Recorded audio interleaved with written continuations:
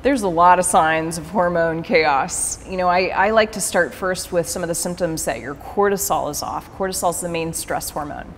So when that's off, some of the symptoms are you feel tired but wired. You're running from task to task. Maybe you have more belly fat. You may have difficulty sleeping, either winding down to fall asleep, or you may have interrupted sleep, like you wake up at 2 a.m. or 3 a.m. before your time. Or you wake up in the morning and you don't feel restored, and the first thing you're thinking of is, I need some coffee.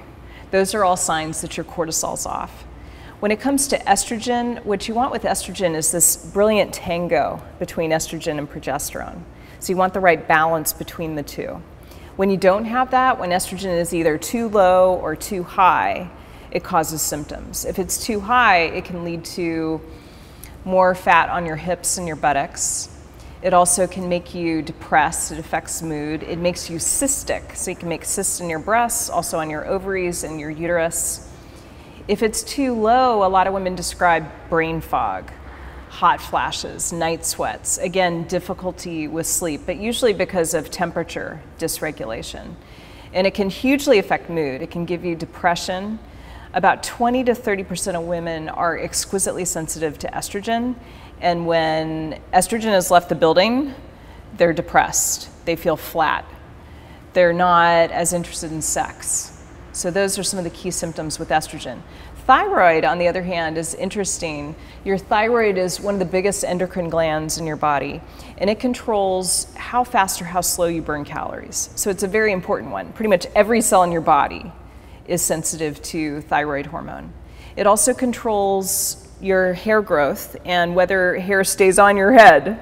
So women who go through thyropause, where the thyroid starts to slow down, and this affects about 20 times more women than men, will have symptoms like depression. About 20% of women with low thyroid have depression. We also know that it can lead to weight gain and hair loss, as well as fatigue, like deep fatigue. I developed something called the Gottfried protocol, which is 3 steps. The first step is that you make these targeted lifestyle changes. You fill nutritional gaps, which is a basic concept of functional medicine, which is what I practice. The second step is that if your symptoms don't resolve, you take proven botanical therapies.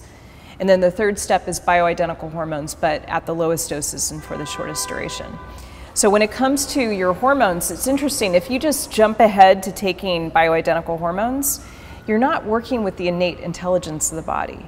So the body, you know, when there's an obstacle, when you are running around, you know, with high stress, high perceived stress, and cortisol is really high, we know that if you remove obstacles, if you change, you know, how much you're drinking, if you change the foods that you're eating, if you switch to a more paleo style and you know, you're getting more vegetables each day and you're eating clean sources of protein, that makes such a difference in terms of helping you with cortisol. Another bit of good news when it comes to cortisol is that dark chocolate lowers cortisol. It may be my favorite study ever on the hormone cortisol. I think one of the most impactful interventions that a woman can make when it comes to balancing hormones is to take on cortisol. And I'm not saying reduce stress, you know, I don't think that actually is effective. It's not how much stress you have, it's how you dance with it. It's how you approach it that really makes a difference. When I went through my mainstream medical training, I didn't learn a lot about cortisol. I mean, I learned that it raises your blood pressure and it raises your blood sugar and it modulates your immune system. But I didn't learn about kind of the everyday stresses that tend to make cortisol too high. And if you're running around high stress for too long, you can become depleted and have cortisol that's too low. So then you have this bad combination of the two, which is not a good thing. Women who have low cortisol tend to feel depleted. They have low blood pressure. Low blood pressure is not always a good thing. So I think most impactful is to really focus on cortisol. And here's why, because cortisol is in charge of all of your other hormones.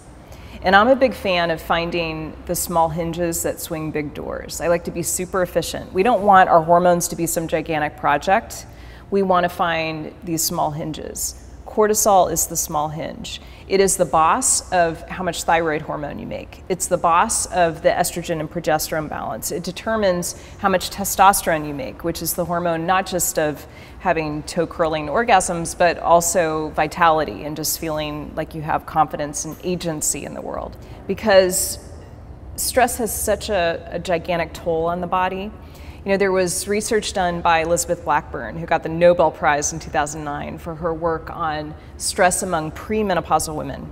And here's what she found. She did this research looking at women who had a sick child, a child who was in the intensive care unit at UCSF. And she found, compared to controls, women who had the highest perceived stress were aging about 10 years faster compared to women who had a moderate amount of stress. So this research is really interesting. It shows that there's, a decade worth of suffering that can come from high perceived stress. She did it by measuring the telomeres, which are the cute little caps on chromosomes that are a proxy, a marker for longevity, for biological aging as opposed to chronological aging. So we definitely want to do something about this. And I think one of the best things that you can do when it comes to getting cortisol into the target zone, right-sized, is to hit the pause button and to be really consistent about hitting the pause button. I take this very seriously, and what I would love is for people to come up with their own a la carte menu of how they most love to hit the pause button.